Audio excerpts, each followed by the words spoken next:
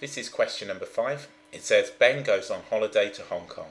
In Hong Kong, Ben sees a camera costing 3,179.55 Hong Kong dollars.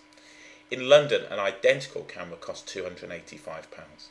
The exchange rate is £1 is equal to 12.30 Hong Kong dollars.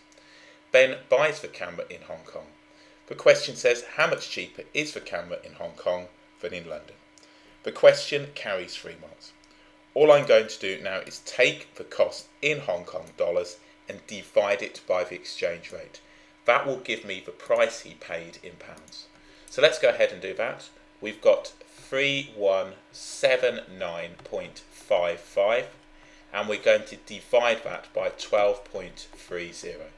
So let's work out a value for that on the calculator.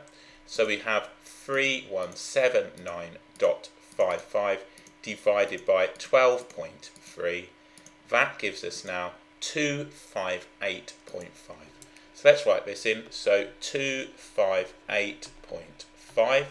So the Hong Kong cost, and just jotting this down, Hong Kong price or Hong Kong cost is going to be £258.50.